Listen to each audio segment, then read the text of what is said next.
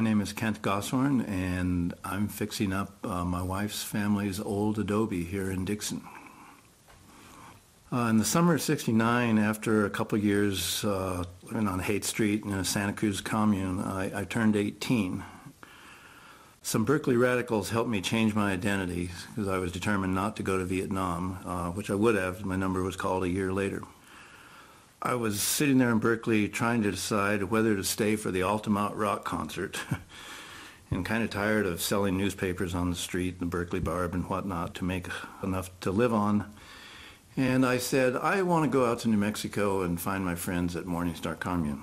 And the people there at the house said, let's go. So 4 people hopped in a little VW Bug and headed to New Mexico.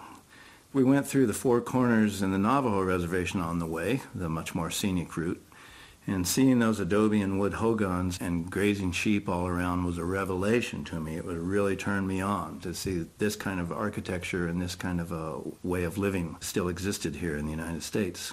We got to Taos late at night, stopped at the A&W for something to eat, and said, where's the hippies? And the car hop said, well, why don't you go to the bar on the plaza, they'll know. So we found Jason from Morning Star, and he gave us directions, and somehow, in the dark, we found our way up to the mesa. Then and there, my friends dumped my stuff on the ground and turned around and drove back to California. It was deserted, so it seemed, and it was really cold. I found the remnants of a campfire, and I took those coals and I spread them out on the ground about the length of my body and left them there for half an hour or so. Then I swept them aside and I lay down on that warm ground to get me through the night until daybreak, whereupon I asked for my friends, and they said, well, go see Alley Cat Bapook down there at Dog Patch in the canyon. So I went over to the canyon and left my sleeping bag and my pack on the rim and went down to Bapook and got directions to Dixon, where my friends now had a house. I got back to the top and my pack was torn open by some hungry dogs, and scattered all around on the ground there was my country granola and what was left of the 20 or so blue barrels of acid I'd brought with me. And for some reason I just thought how pretty those little blue pills looked on that red dirt next to the sagebrush. I don't know what happened to all those dogs, though. Well, I went to Dixon and found my friends, but oddly enough, as nice as it was, and the mild weather and the benign surroundings, it was not challenging enough. We, for some reason, wanted to be mountain men. Well, a friend of a friend had a ranch in Montana in the Rockies, and we decided that's where we needed to go, and we would never come back. But we needed tools and shovels and a year's supply of food, and, oh yeah, we needed a truck, not to mention money. Across the way, there lived this guy we called the Texan in an old adobe. So we told him our predicament, and he said, well, boys, you need you a truck, and I need me a septic tank hole dug. Tell you what, you dig me a 6x8x6 hole over there, and I'll give you this 52 Studebaker. So we dug through that rock and frozen caliche in the middle of the winter, and we got our truck. While the Texan was saying things like, you keep swinging a pick like that and you'll get dead babies.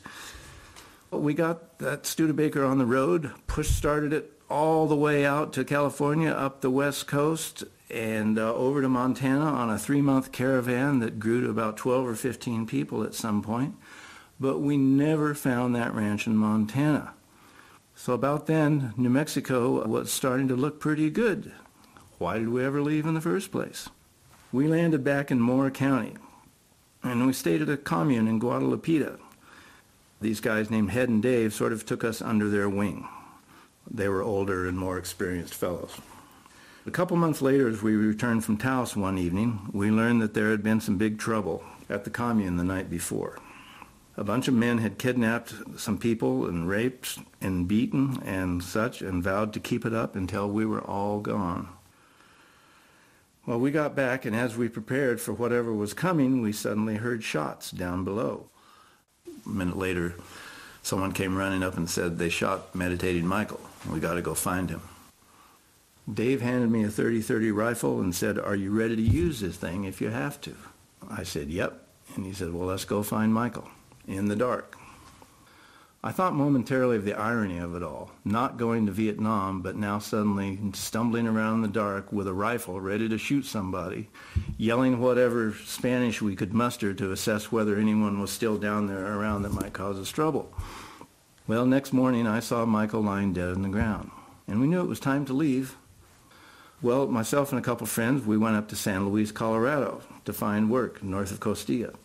I learned to work on trucks and got a caretaking gig on a big ranch where we had put up hay before. 250 acres of lush grass right under the Culebra Peaks with a river running through it. Who should show up one day but the Banditos, a sort of gypsy hippie outlaw band on horses who asked if they could stay a while. I couldn't really say no. But who else should show up the next day? The ranch owner. What the hell are all these hippies and horses doing in my hayfield? You're out of here. One Bandito stayed behind with me. As we prepared to ride up to the Huerfano, didn't know where else to go, I went over to fetch my last milk goat that had strayed over to the neighbors. Hey, Bobby, you got my goat? I guess the stars were just crossed that week. Yeah, I got your goat right here on a rope. Then he pulled off a sawed-off shotgun and shot the goat out of my hand, put the gun in my face and said, start running. I ran. I won't go into all that, but I still felt, why leave New Mexico? Why leave the valley? So I stayed on there in San Luis a couple more years. Well, fast forward 20-some years later.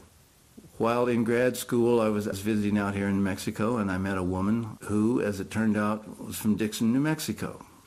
And we started living together, and one day she said, I want to go back to Dixon and find my family's house. My grandparents built an adobe up in the hill over there somewhere, and that's where they raised my mother and had 8 children while Grandpa went off and herded sheep. I want to find that place.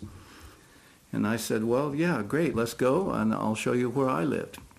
So we came out here one summer, and I showed her the house where I had lived, which had since burned down and been rebuilt. And she said, I think this is pretty close to where our family house was. And we saw an old woman sitting on the porch across the way, so we went and talked to her.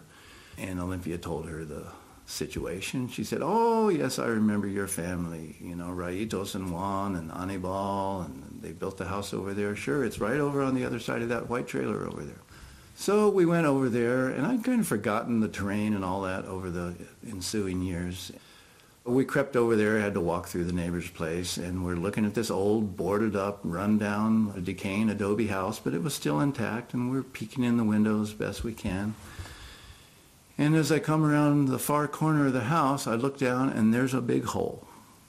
And I said, holy crap, that's the hole that my buddies and I dug about 30 years before. This looks like some unfinished business. If this was your family's house and I worked on it here, we've got to have this place.